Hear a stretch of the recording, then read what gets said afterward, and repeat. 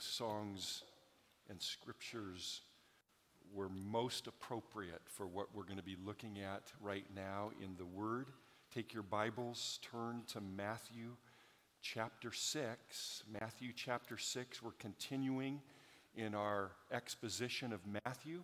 Thank you, Dan Tuggy, for your exposition last week on fasting, Matthew 6, verses 16 to 18. And we're going to be going on verse 19 and following this morning. Years ago, singer-songwriter Jackson Browne wrote a haunting ballad called The Pretender, in which he described an intense inner struggle. It was a struggle between the pursuit of love on the one hand and the pursuit of money on the other. Between the happiness that comes from looking outside oneself and the happiness that comes from indulging oneself. Browne was smart enough to know that he couldn't really do both. The choice was either or.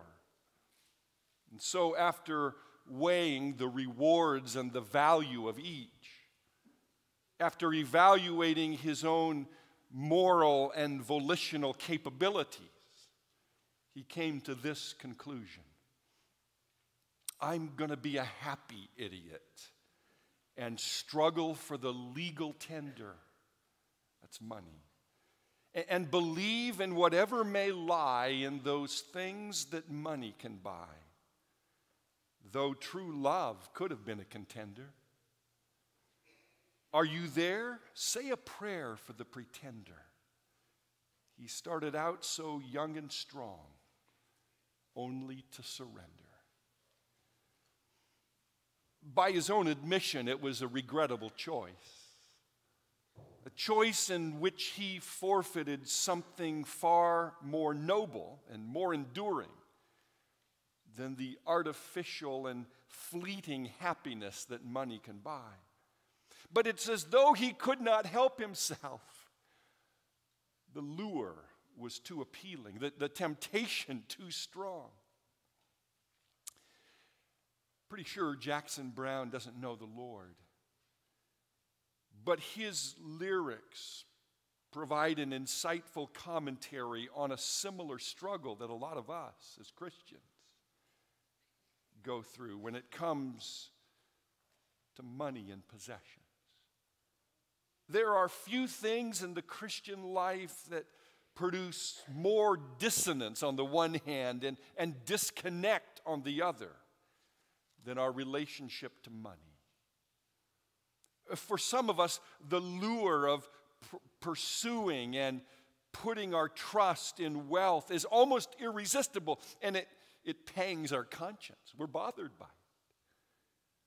Others, however, don't seem to feel any tension at all. They don't feel or see the conflict of interest. They don't understand that one cannot really love God and money at the same time, and so they try to love both. But either way, whether there is dissonance or disconnect, if we claim to love God but also love money, we are pretenders, because it's impossible to love both. If we say we love both, we really love money and only pretend to love God, because we're living as though God is not enough. By himself, he cannot really meet our needs or satisfy our desires. We need to supplement him with something else. Don't take my word for that. That's precisely what Jesus tells us in this passage, Matthew 6, beginning in verse 19. Do not lay up for yourselves treasures on earth, where moth and rust destroy and where thieves break in and steal. But lay up for yourselves treasures in heaven, where neither moth nor rust destroys, and where thieves do not break in and steal. For where your treasure is, there your heart will be also. The eye is the lamp of the body. So if your eye is healthy, your whole body will be full of light. But if your eye is bad, your whole body will be full of darkness. If then the light within you is darkness, how great is the darkness?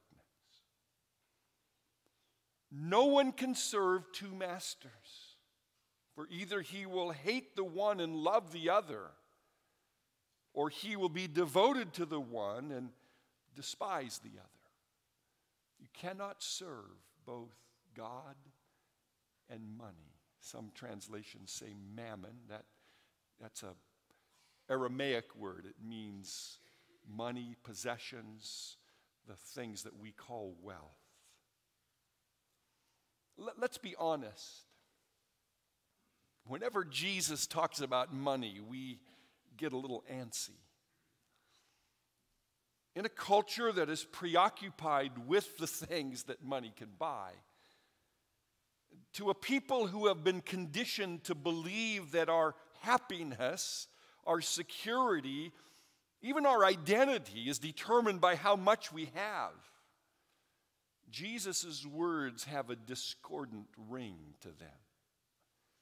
And perhaps that's why so many of us in America have tried to read into Jesus' words what we want to believe, so that we can feel more comfortable about our lifestyle and our spending habits. We look longingly to the wealthy patriarchs of the Old Testament. We quote business advice from the Proverbs, scour the New Testament searching for rich people who do not get condemned. Conversely, there are some who believe that Jesus called his followers to renounce all wealth, all private property. Jesus condemned material possessions, they assert.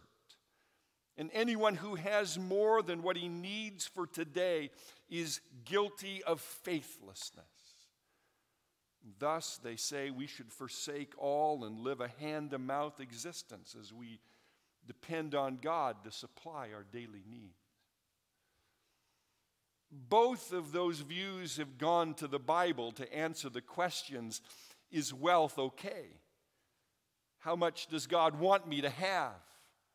How much does God want me to give away? And both views have missed the point because those are the wrong questions. Scripture doesn't answer those questions because those questions do not address the real issue. The real issue is one of the heart. What priority does wealth have in your life? How much does it occupy your thoughts or consume your time and energy? What emphasis do you place on it? You know, the answers to those questions are not difficult to determine because your actions reveal your heart.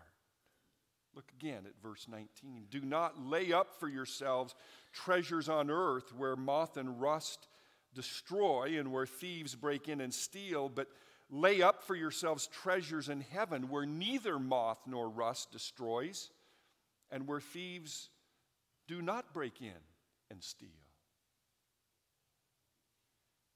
This exhortation is really an appeal to common sense.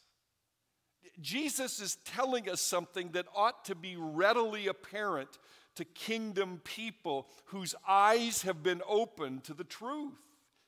He's saying, invest in that which has true value. Invest in that which is secure and will endure. Now, there's not a person alive who would dispute that advice. The dispute arises when we try to define what is secure. So what is a safe investment? Mutual funds? Treasury bonds? IRAs? Gold? Real estate? Not according to Jesus. He says, if you're looking for a truly safe investment, you won't find it in this world. The only investment that is truly safe are treasures in heaven. And those are the treasures that we ought to be laying up while we're on this earth. The word translated lay up literally means to stack. In ancient Palestine, people typically stacked or stockpiled their wealth in one of three ways. They purchased expensive wool garments, some of which were embroidered with solid gold strands. And they were considered an investment.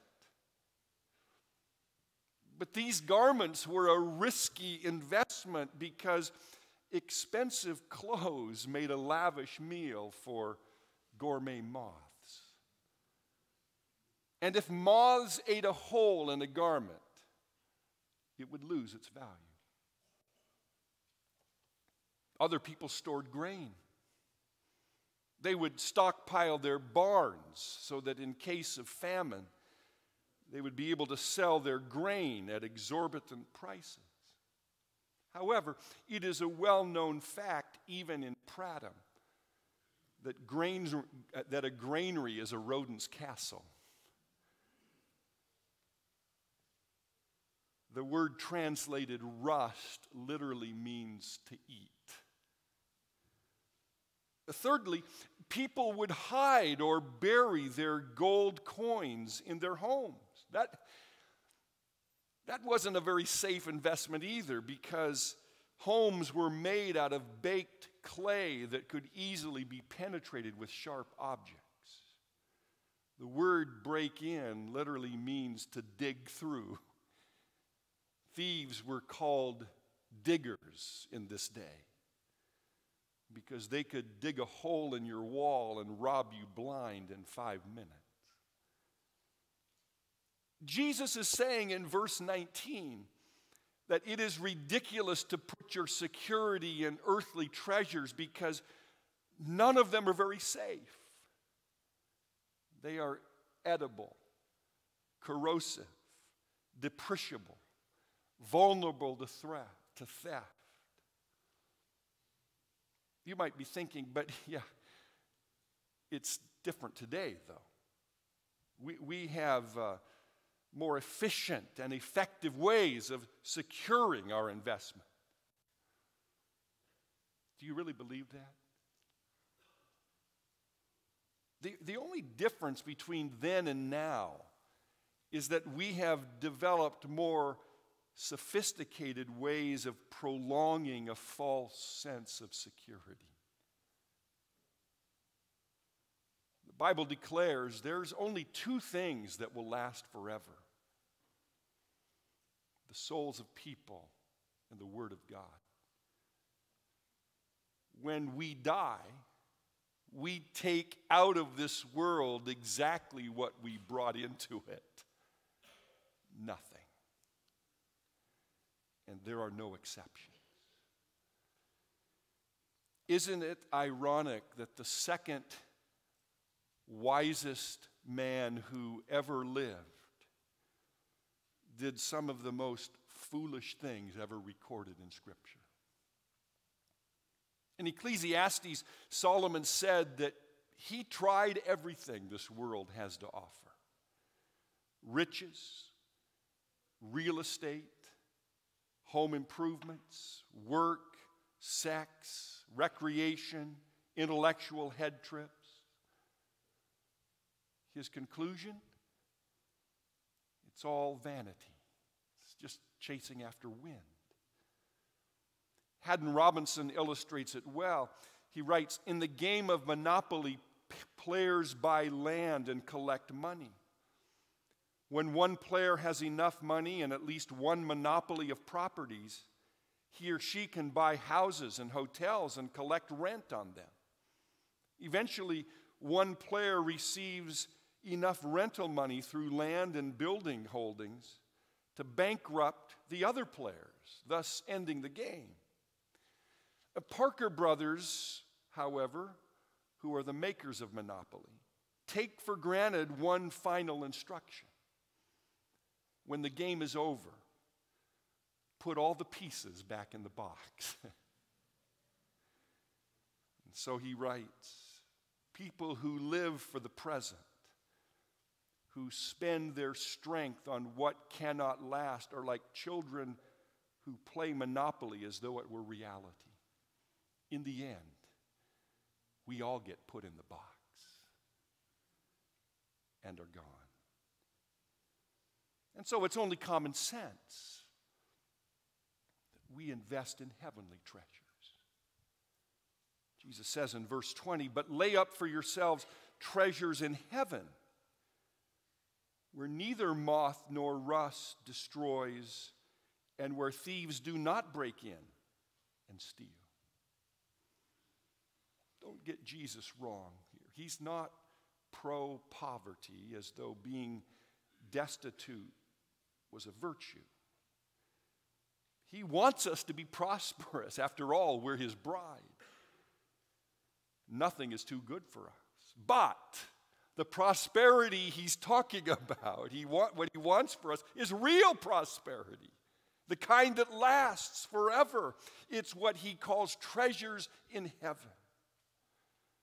And what is that treasure? Well, the text doesn't say.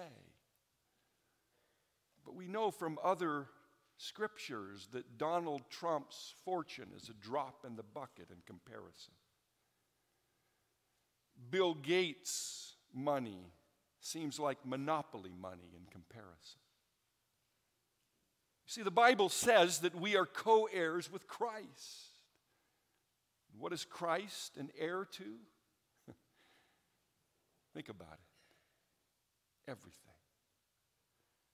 We're not just talking about the cattle on 1,000 hills, all the minerals and jewels and precious metals in this tiny planet called Earth. We're talking about galaxies and constellations and kingdoms in worlds unknown. But even more than that, we're talking about the riches of his grace. We're talking about unlocking the storehouses of his infinite love and being able to explore the depths of that love for all eternity. When we lived in Nairobi many years ago, we had some friends that lived in one of the city's many slums, Kibera.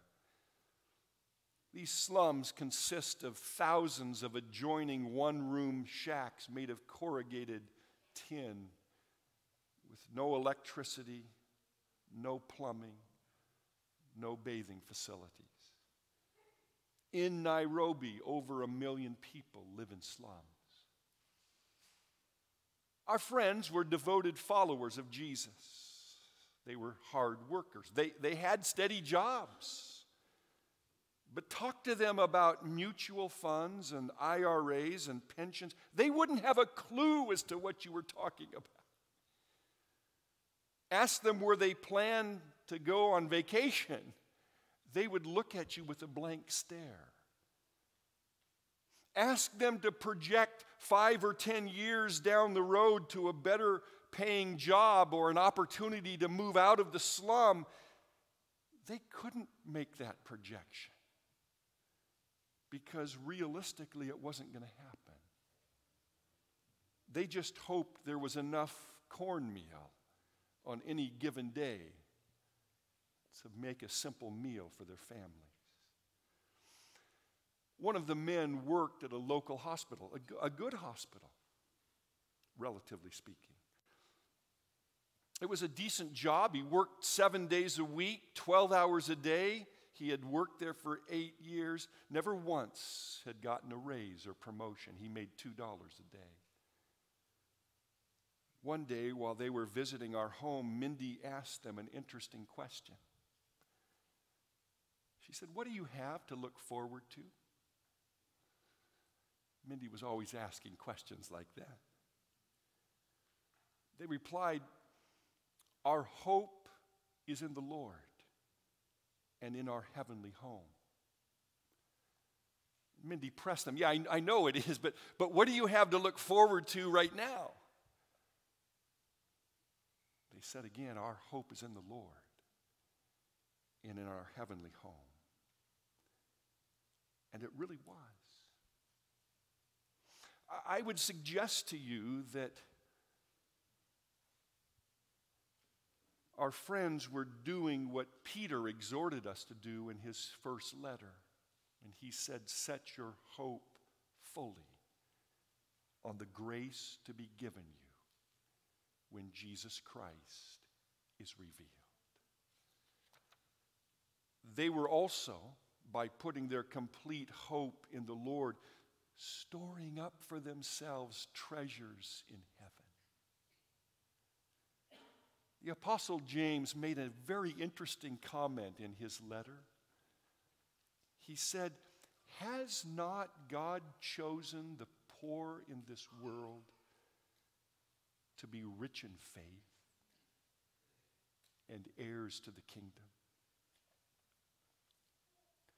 When we teach and train pastors in some of the poorest countries of the world, pastors who don't get paid for their work, but pastors who are rich in faith, I sometimes say to them, "You know, brothers, sisters, I'm not sure I'm going to see you in heaven." They look at me bewildered. "You're going to be so close to the throne, and I'm going to be so far back, I'm not sure I'm going to see you."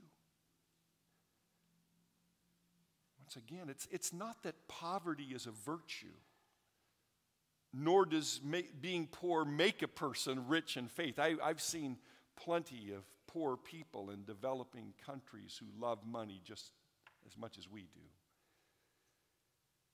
But poor people are more inclined than wealthy people to trust in the Lord than in money, simply because they cannot trust in what they do not have. Many are compelled to put their entire trust in the Lord, and that makes them rich in faith.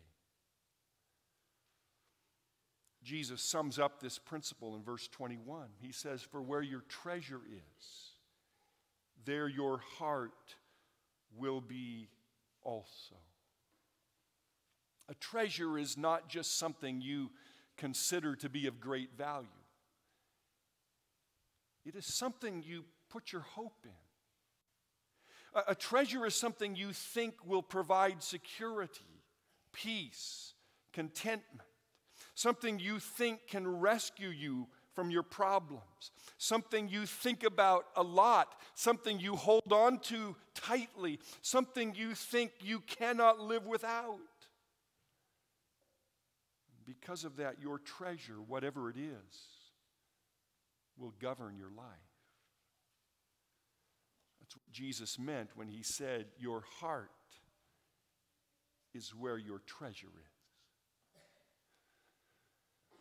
When I was a boy, I left my heart in San Francisco, particularly at Candlestick Park, where the Giants played baseball. During baseball season, I listened to every game on the radio, devoured the sports page every morning, and wore Giants memorabilia whenever I could. I knew by the time I was 7 years old every player's statistics, every player's strengths and weaknesses, and I could imitate every player's batting stance. The Giants consumed a large portion of my thoughts and time and energy. To some degree, my emotional well-being was determined by whether they won or lost. It took me many years to realize that making the San Francisco Giants my treasure was not just an undependable and unpredictable investment. It was a terrible investment. They had more losing seasons during my childhood than winning seasons. It's easy to look at that and say, well, that was just a childish thing to do. And it was. But isn't it just as childish to make money or wealth our treasure? Look at what Jesus says in verse 22. The eye is the lamp of the body. So if your eye is healthy, your whole body will be full of light. But if your eye is bad, your whole body will be full of darkness. If then the light within you is darkness, how great is the darkness? These are difficult words, but follow me. This is a parable in which the soul of a person is pictured as a room. The eyes are the windows of the soul that illumine the room. In order for the room to be full of light, the eyes must be healthy. By the way, the root word for healthy is singular or undivided. In other words, a healthy eye is one that is able to focus and stay focused. A person with healthy eyes fixes his gaze on one thing. She is not divided or diverted by other things, as glitzy and flashy as they might be. On the other hand, someone with bad eyes cannot stay focused on one thing. They are like a strobe light, flitting about here and there, but never settling on one thing. It's interesting that in the ancient world, even today, the evil eye referred to a person who coveted what belonged to another.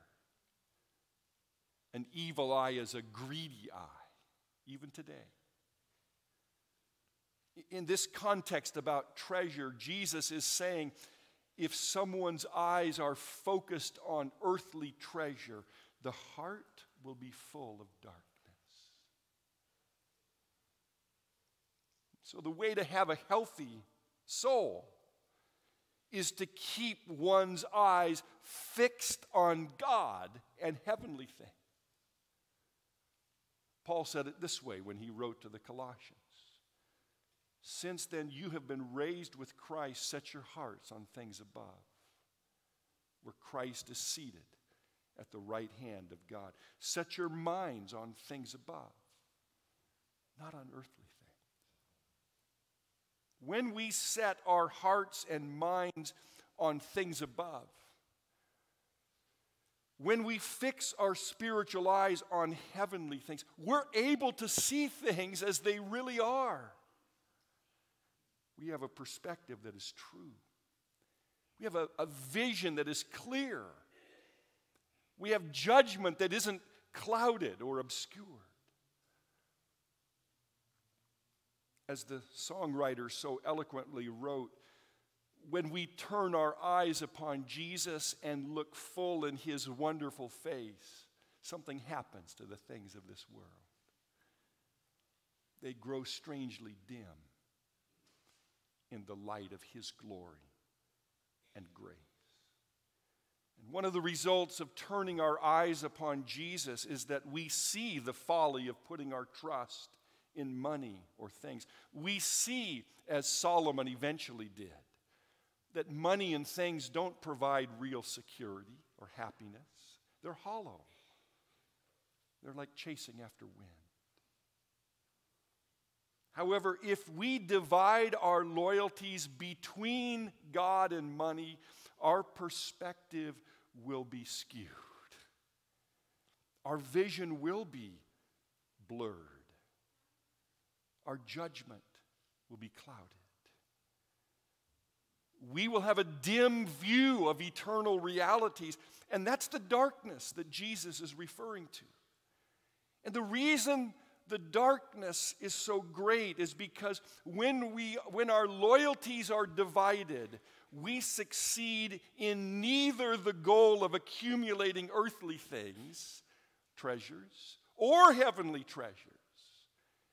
Yet we are often deluded into thinking we have both. We are deluded because, verse 24, no one can serve two masters. For either he will hate the one and love the other, or he will be devoted to the one and despise the other. You cannot serve God and money. By the way, Jesus is not commenting on the impossibility of working for two employers, okay? He's commenting on the impossibility of working for two masters. And there's a difference. In the first century, a slave was the property of his master. He belonged to him not just from 8 to 5, but 24/7. He was at his master's beck and call day and night. And the reason that it's impossible to serve two masters is because a person cannot respond to both of their demands. That's why. You may think, yeah, I get that, but I'm not a slave. According to Jesus, we are all slaves to something or someone, whether we know it or not.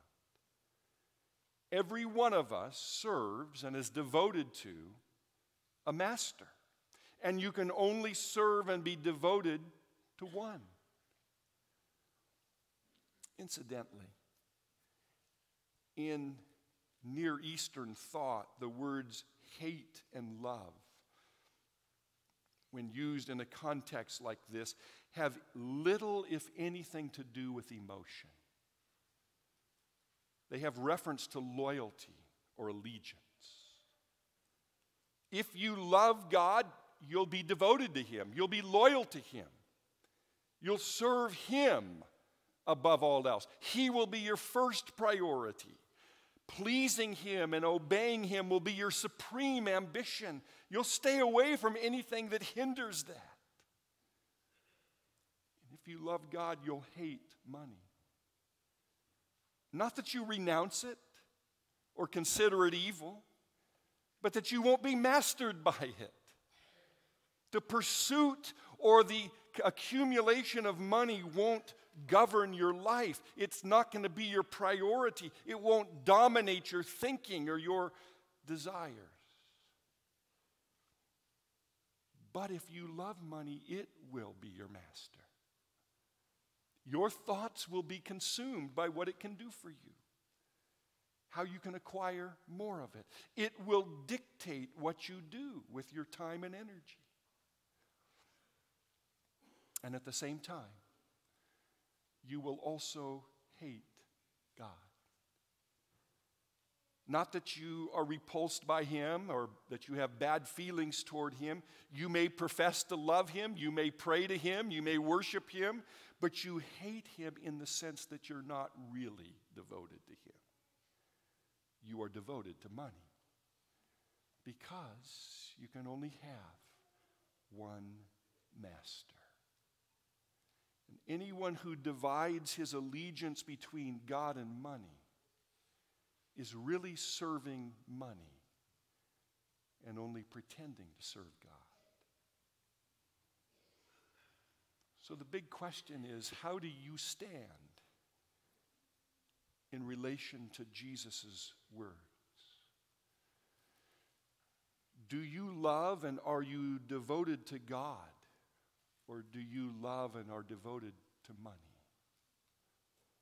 Earlier, I told you that the answer to that question is really not difficult to determine.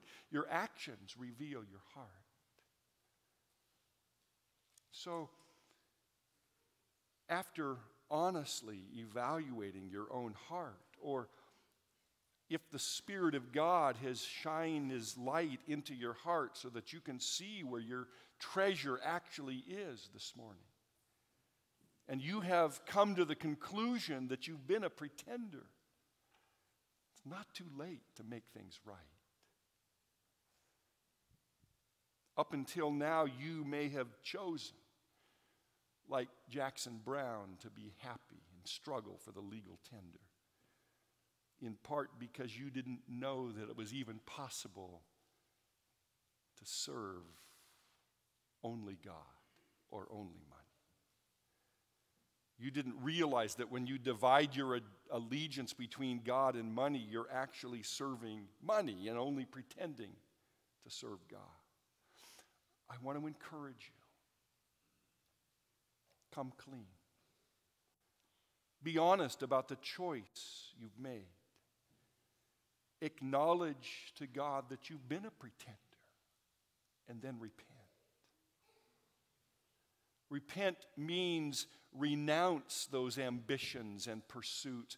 Do an about-face, go in the other direction.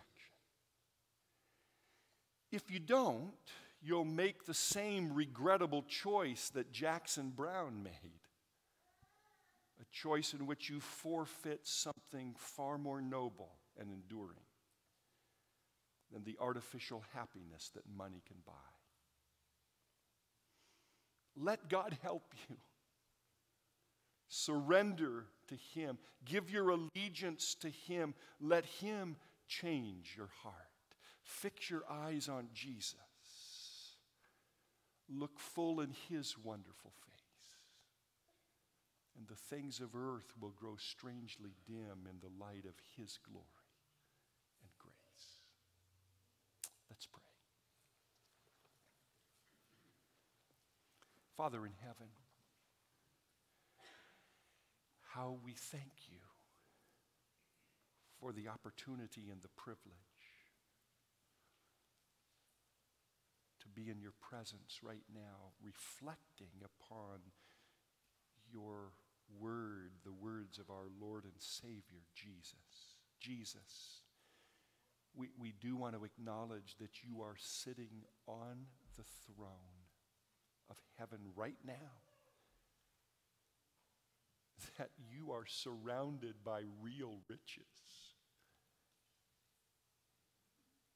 I want to acknowledge, Lord, on behalf of all of us, that when we fix our eyes on you, everything else pales in comparison. Help us to do that, Jesus. In your name, amen. Please stand with us.